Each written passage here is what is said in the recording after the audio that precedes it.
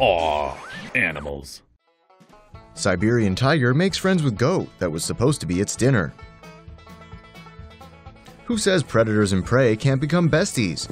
Amur, the Siberian tiger, who lives at the Primorsky Safari Park in the southeastern corner of Russia, gets fed live prey 2 times a day. But when Timur, the goat, walked into the tiger cage earlier this week as a meal for Amur, the unlikely odd couple instantly became friends when the goat showed no fear. The goat reportedly follows the not-so-ferocious tiger around its caged enclosure.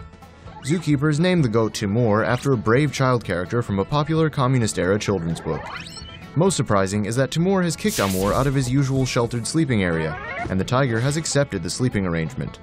For now. A zookeeper told the Siberian Times, "Tiger Amur knows very well how to hunt goats and rabbits, but recently he came across a goat that he refused to hunt. So far, the pair have been getting along for the past few days, but let's be honest, it's probably only a matter of time before Timur becomes dinner." Like this video? Don't forget to subscribe and follow us on Facebook, Google+, and Twitter.